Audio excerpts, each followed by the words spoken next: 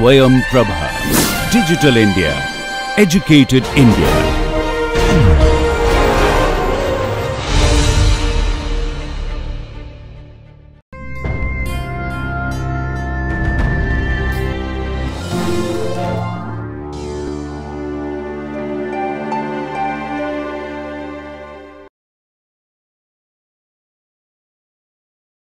Welcome back to the course entitled Symmetry, Stereochemistry and Applications.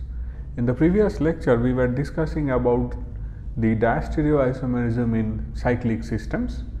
So, we were discussing about the derivatives of cyclobutane when we have seen the case with 1,2 and 1,3 disubstituted cyclobutanes in the last lecture.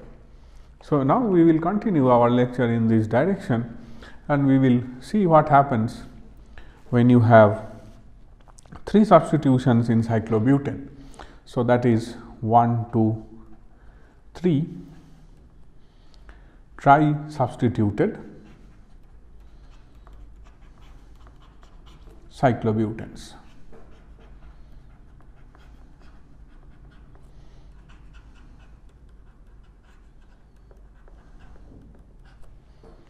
So, there are also a few types possible.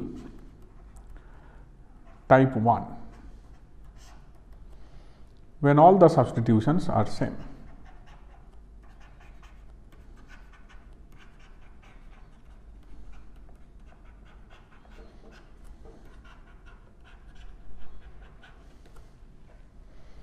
So, let us try to draw those molecules which are the possible isomers of 1, 2, 3 tri-substituted cyclobutane.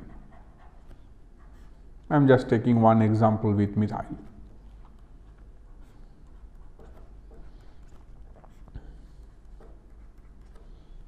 Sorry, this is one.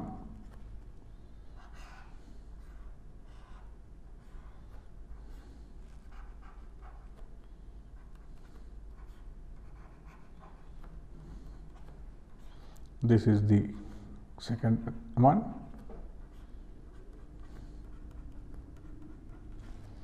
And this is the third one that is possible to have for this type of molecule where you have 3 equivalent or similar substitutions.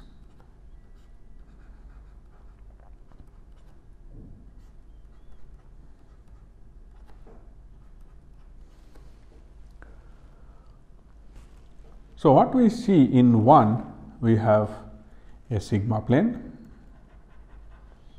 That sigma plane contains the unsubstituted carbon atom, this plane which is here. So, therefore, this molecule is having a symmetry CS. So, CS point group,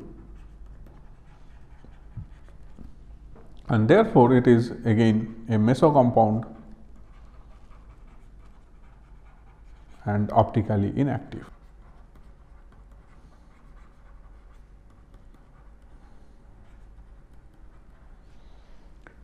If we look at the third compound, this third compound also has the same sigma plane,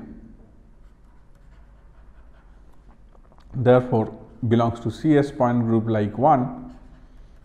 So, it is also optically inactive. Like 1, so it is optically inactive.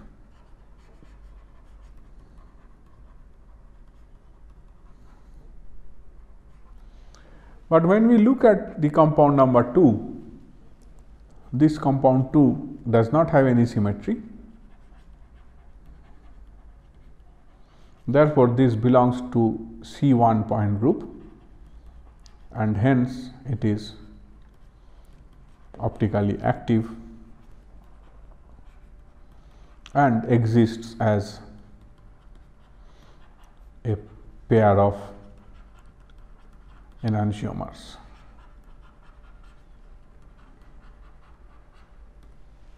Right? Let us see the next type, which is type 2.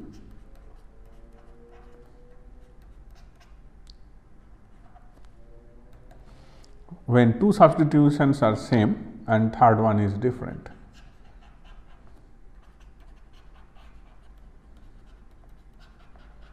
When two substituents are same, but third one is different.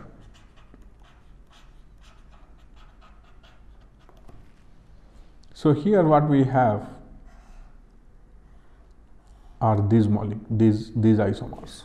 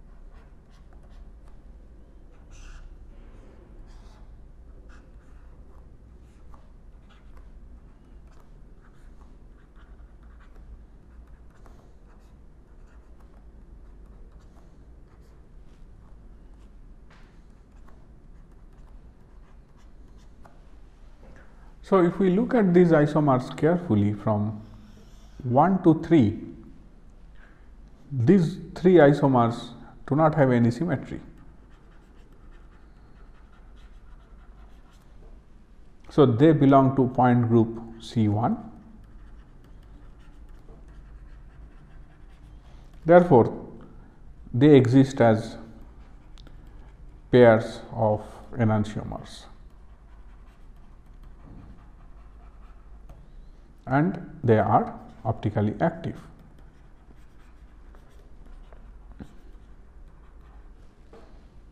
When you look at the other two, 4 and 5, both of them contain sigma plane. I hope you are able to identify the sigma plane very easily, and the sigma plane is this one.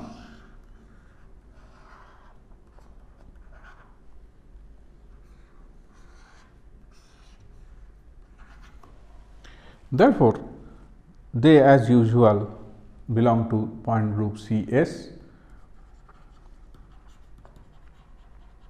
and hence they are optically inactive.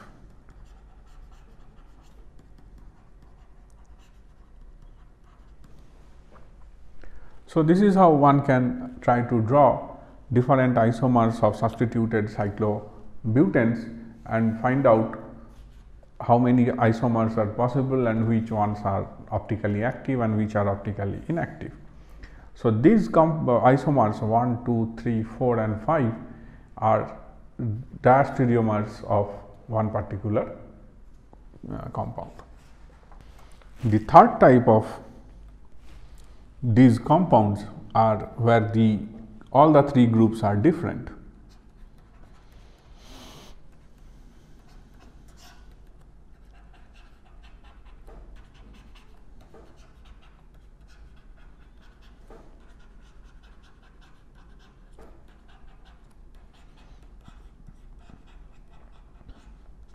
So, let us draw those isomers of the compound where all the 3 substituents are different.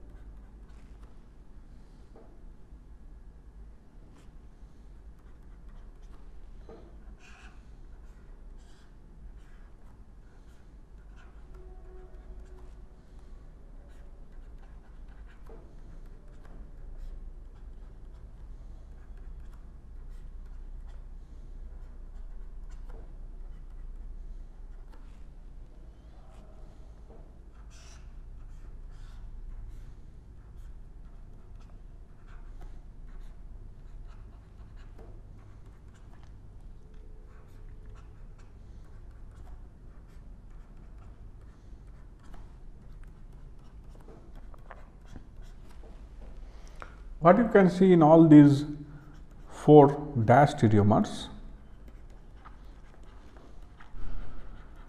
is that they have no symmetry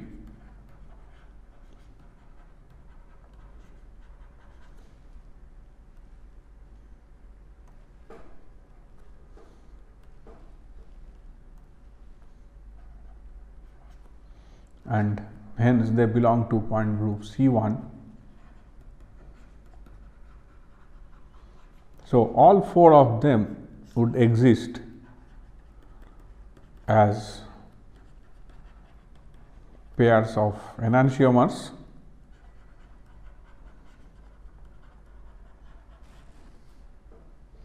and are optically active.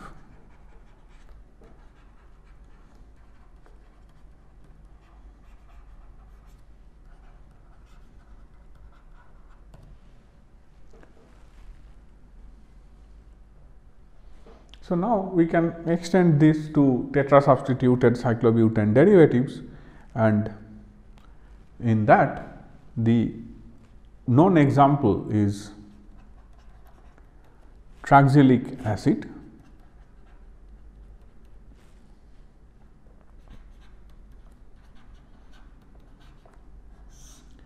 Let us see the possible different isomers of trioxylic acid, which is tetrasubstituted cyclobutane derivative. So, let us quickly draw the isomers that are possible for trioxylic acid.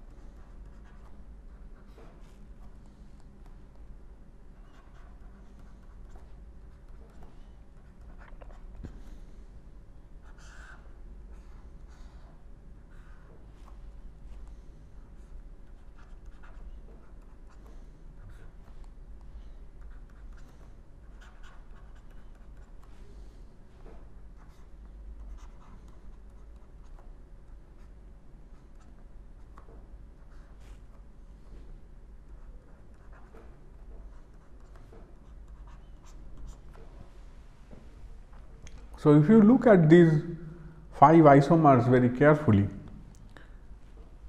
of course, they are all diastereomers.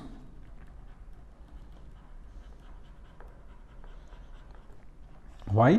Because they are not mirror images of one another. Therefore, they should be termed as diastereomers.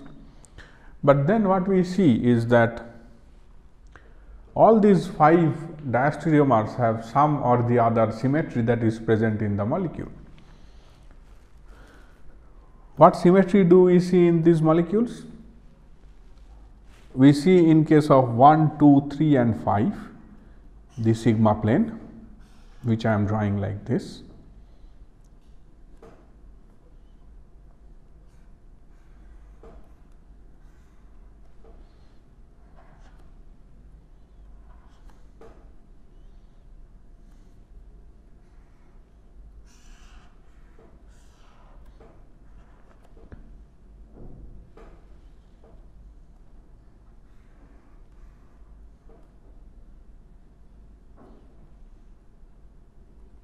sorry, this 5 has again a sigma plane. So, 1, 2, 3 and 5 they have sigma plane, but the molecule 3 has inversion center I.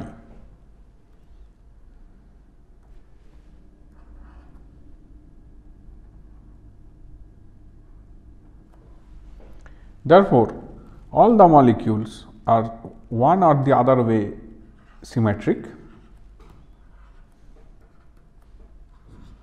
Therefore, they are optically inactive.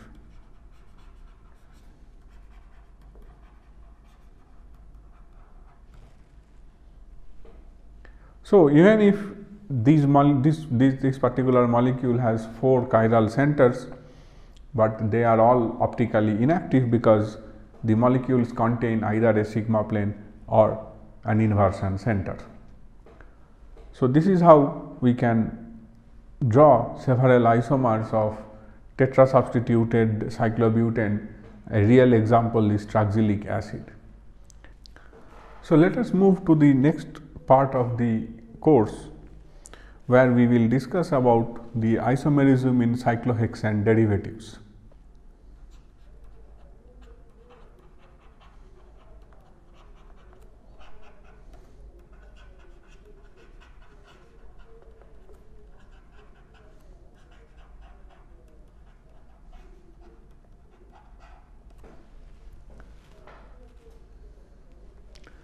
So, again as usual we were discussing while discussing about butane, the cyclobutane derivatives, we have taken 1, 2, 1, 3 and so on. So, in case of cyclohexane also, let us start by considering the 1, 2 disubstituted cyclohexanes.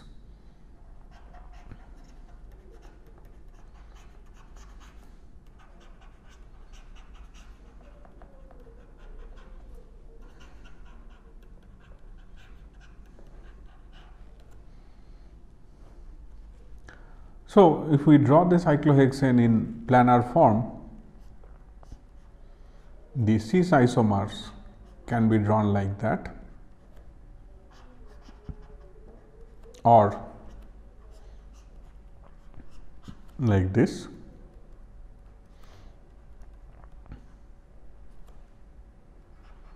and the trans isomer will be drawn like this. One methyl group upwards, or one substitution upwards, one substitution downwards.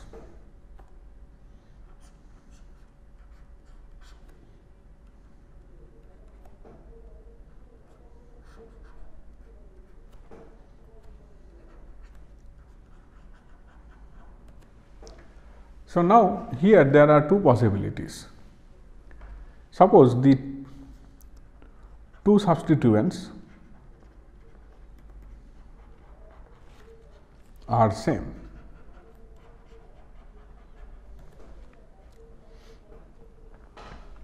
So, if we draw these two substituents as same in the chair form which we have learnt earlier, then this x is up and here the axial bond is upwards, and it is this is axial and this is equatorial. So, the axial bond is up and the equatorial bond here is up. So, both are up, and if you do this flipping of the ring, what we get is the following.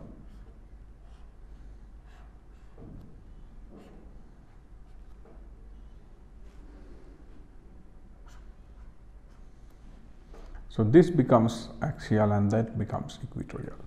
If this is carbon 1 and 2, here the carbon 1 and 2. So, here AE and EA, that is axial equatorial and equatorial axial, are energetically equivalent,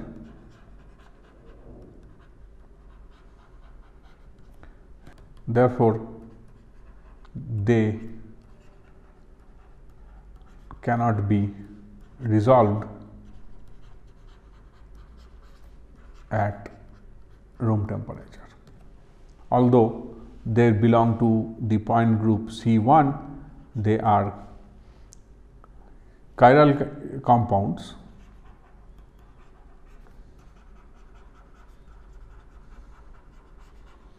but since the flipping energy barrier is achievable at room temperature. So, both the isomers, both the conformations are possible at room temperature, therefore, they are non-resolvable enantiomers.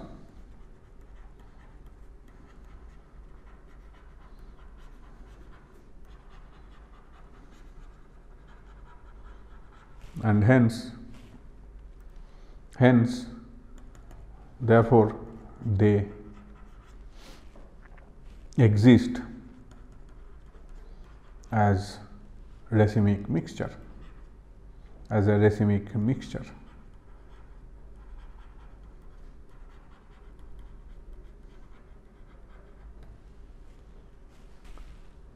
So, let us try to draw the mirror images of these molecules.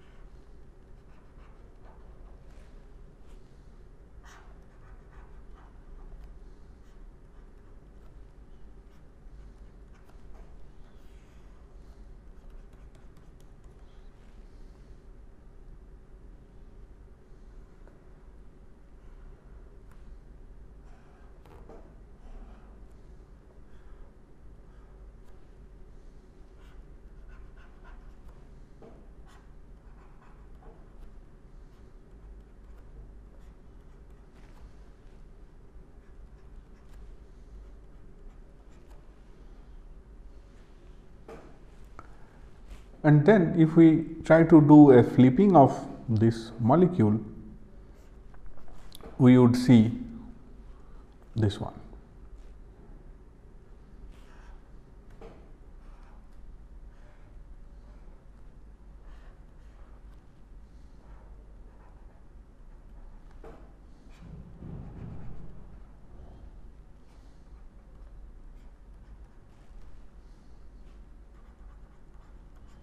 That is the flipped structure of dimethyl 1,2-dimethyl cyclohexane, and then if you rotate the molecule by 120 degree about the central axis, this central axis, what we would get is this one.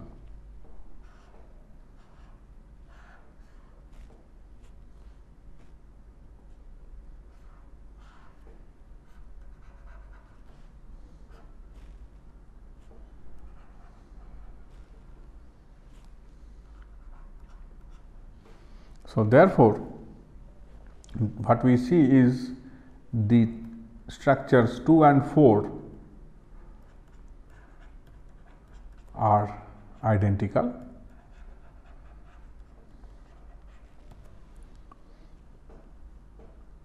and therefore, 1 and 4, which are mirror images,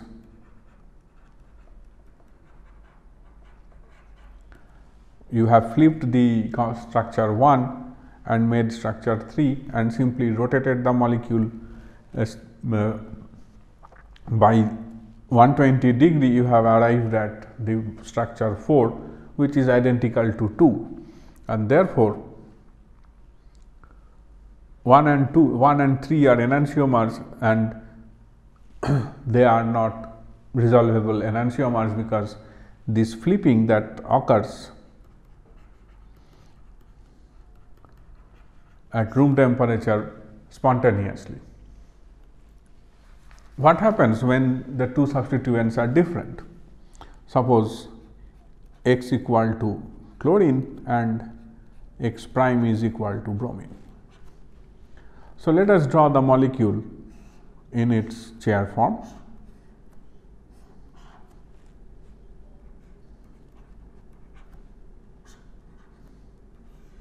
And the corresponding mirror image.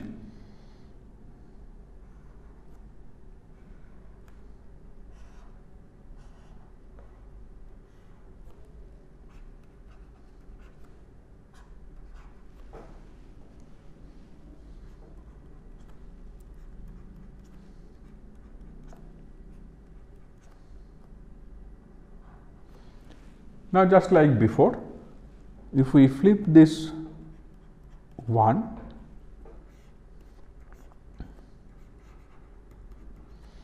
what we would get is the following.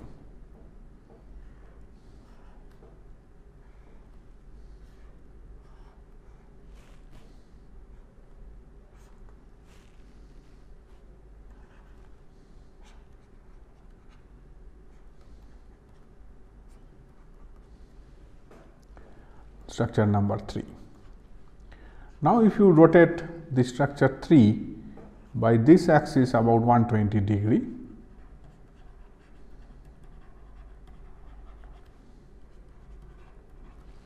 what we would get is this new structure.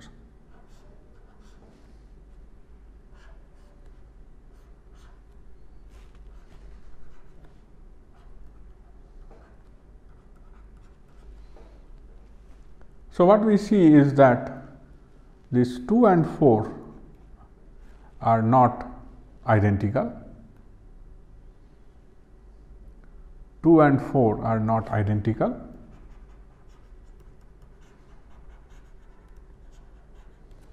and what we see is that 1 and 2 are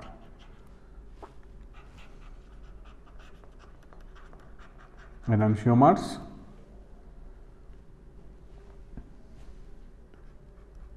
3 is not mirror image of 1. Therefore, 1 and 3 are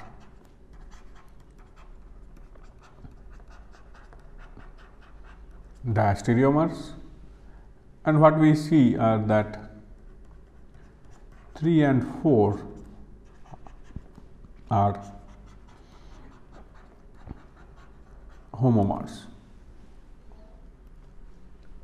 right. So, in this lecture we have seen 2 different variations of cis-1,2 di-substituted cyclohexane derivatives and their possible isomers. So, we will continue from here in the next lecture.